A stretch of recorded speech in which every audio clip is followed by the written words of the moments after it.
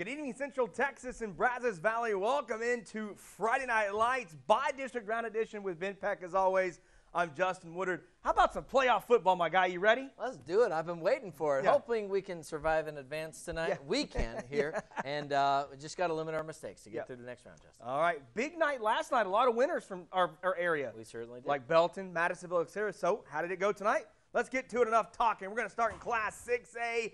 How about Waco Midway, your district champs, hosting Waxahachie? Great start here. Ty Brown, play action, unloads it deep down the boundary. Jackson Baird beat the defender and is going to let him know about it. Awesome, son, baby. Tutty, 7-3 Panthers in the blink of an eye. But the Indians answer back. Ramon McKinney, your quarterback. Time, looking, steps up in the pocket, throws a dart to Jaden Watson. One-handed grab. Whoa, bad guys. That's a highlight, though. 10-7, back and forth we go. But the Panthers have a response.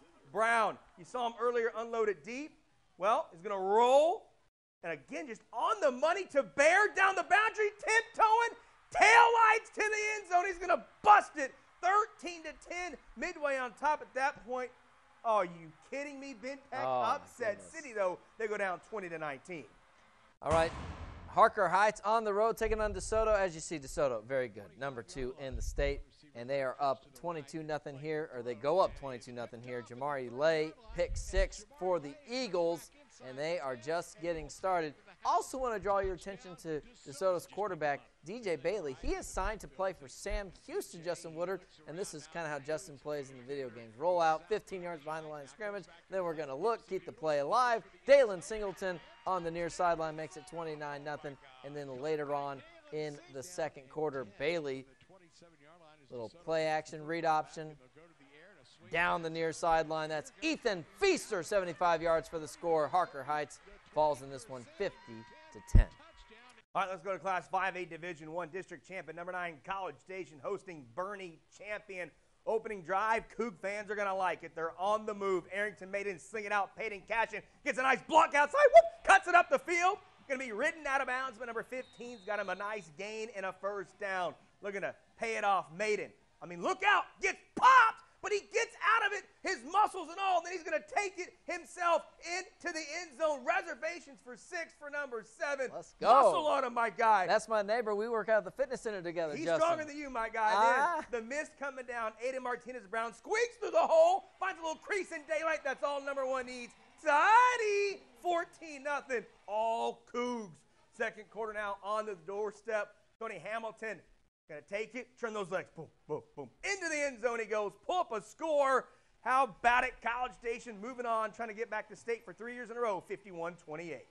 All right, just across town, A&M Consolidated taking on San Antonio Wagner. Consol, the 2 seed after a late upset in the last week of the regular season. Thunderbirds usually run it, but they're going to pass. Latrell Stevens-Jones, play action to Wanye Taylor. He goes in for 6, and look out, Wagner takes the early lead. It was a little misty, as you see here tonight, Justin Woodard, and boy, Whoa. It was fogging up my camera. Couldn't get a clear look at this, but you see Peyton Bjork, he kind of just disappears into that mist, but here he comes. I was able to wipe it off for that. Touchdown for Consol to make it 7-all. Then later, another one for Peyton Bjork. Touchdown to make it 14-7. They actually went into the half down 17-14, but after that, look at this. Consol rolls 45-17. All right, we stay in Class 5A Division I. Lake Belton at Denton Ryan. We go with the Raiders first. QB keeper Braden Mussett all alone. Are you kidding me? Lake Belton got to contain the quarterback, but he goes down the boundary into the end zone. Then little quick look at the pass. That was a QB keeper all the way. Steps out of an ankle tackle and Mussett. Oh, that's 2 tutties for number 2. Uh-oh. But here come Belton. Eli Mascarena steps up. That's a 5-star. Micah Hudson running to your living room, going to Texas Tech. But was it enough for the Broncos? It was not. 38-13. All right, Brenham taking on Port Neches Grove. This was a rematch from the playoffs last year. The Indians made it all the way to the state championship game. Things started off okay for Brenham, but then Port Neches Grove starts moving. Handoff here to Isaiah Wynn. Nice little gain, and they are going to punch it in with their quarterback. The Indians roll past the Cubs 37-7. They get the big win. Still a good season for Brenham. All right, more Class 5A Division II. We got back-to-back losers. We need a winner here. Huntsville at Texas City. Late second quarter we go. Game still scoreless, but not any longer. Braylon Phelps off tackle run, little crease, and he's going to bust it into the end zone. He goes number 4, 7-0 Huntsville, looking good to pull the upset. Late third quarter, they're going to feed their man again, Phelps. Now, Ben, I'm no genius, but forward progress is stopped right about now. It's done. No, it's not. No. They rip it out. Oh. The refs don't blow it dead, and all of a sudden, Come Texas on. City gets a defensive touchdown. Come on and we got now. a brand new ball game. Then Texas City trying to make something happen. The quarterback don't know what to do in there, but it's being picked off by the big man, Kadarian Easley, going to bring the whole Texas City team with him the other way. That would lead to a field goal. That was your game-winning field goal. Huntsville does it, 10-7. All right, University taking on Crockett out at Waco ISD Stadium. Travion DeGreat subbing in for an injured Cade Bynum at quarterback, and he is picked off here, taken all the way back for 6. Cameron Dickey pick 6, first points of the game. It's 6-0 Crockett in the first quarter. Ladarius Evans, though, gets the handoff here as the Trojans try to make something happen, fighting for every yard, and London Smith later taking the snap, and he is going to misdirect his way, and look at that leg turn right there into the end zone for 6. We'll pull up a score, see if it was enough. Waco University just edged by Crockett, 14-13. Man, in the playoffs for back-to-back years for the first time since 2003, too. You got to tip your hat. Yeah. All right, time for our first break here on Friday Night Lights. After this, some good teams are playing, China Spring and Franklin, right? We got 4A and 3A, all that and more coming up.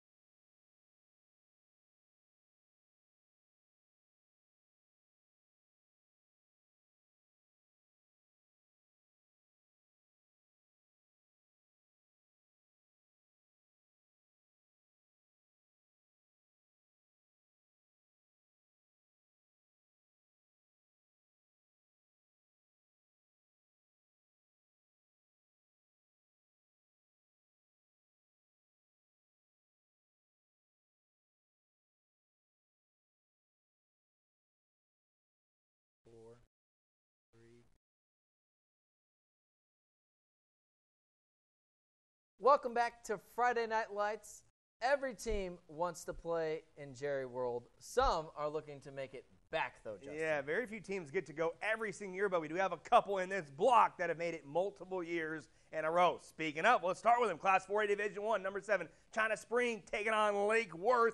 First quarter we go. Cougars are going to strike first. Their all-star quarterback, Cash McCullum, rolls left, turns his shoulders, and throws a dart to a wide-open Cameron Campos in the end zone, 7-0. What a start for China Spring. You want more passing game? Well, we got it. McCullum, this time in the pocket, sets his feet, unleashes it. I mean, a beautiful ball down the field into the arms of Matthew Battles. You can't throw it any better than that for the North Texas commit. Okay, you've seen the arm and the gun. How about the run? Whoop! Fakes the pitch on the option. The Red Sea parts. Pick him up. Put him down.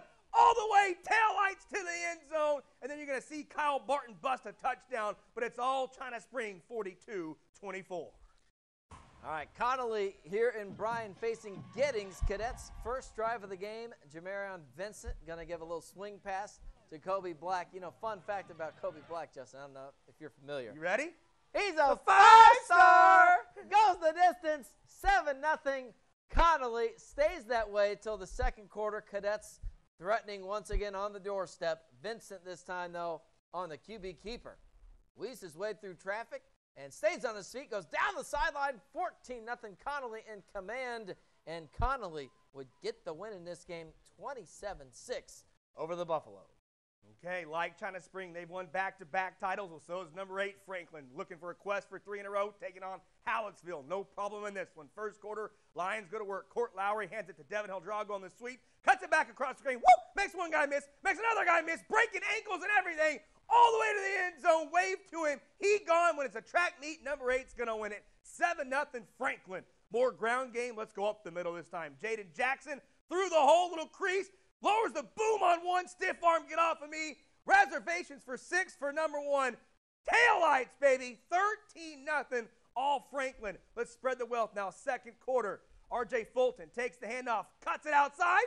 Dive for the pylon. And he's in. The Zebras say he's there. Oh, yeah, he is, baby. Franklin, all winner. 50-22.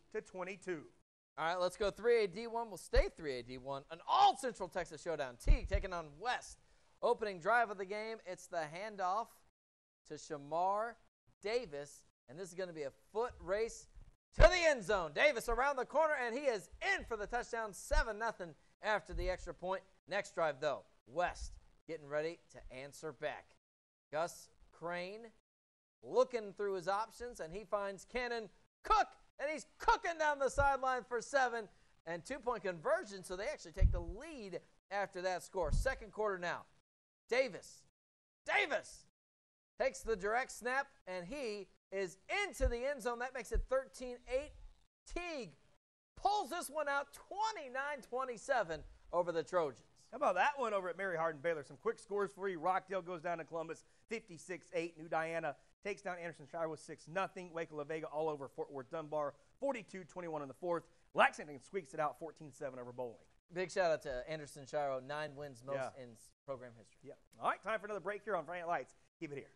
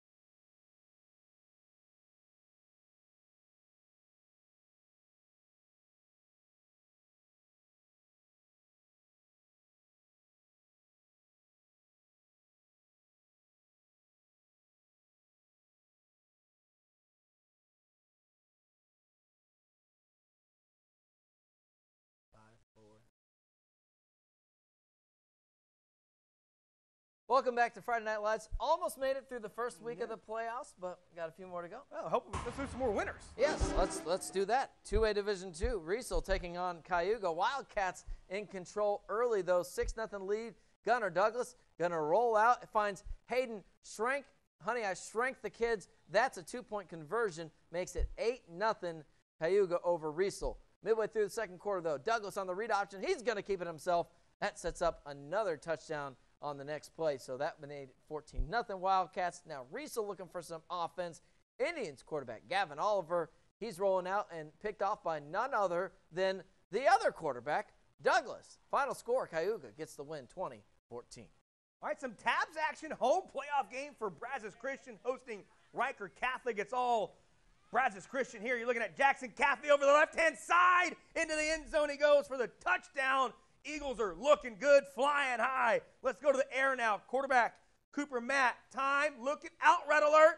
Oh, squeaks it past the defender. Isaiah Perkins holds it in. Nice camera work by our Sarah. Nice shot, girl. All right, so Brazos Christian, 2 offensive tutties. How about a defensive? Bad snap.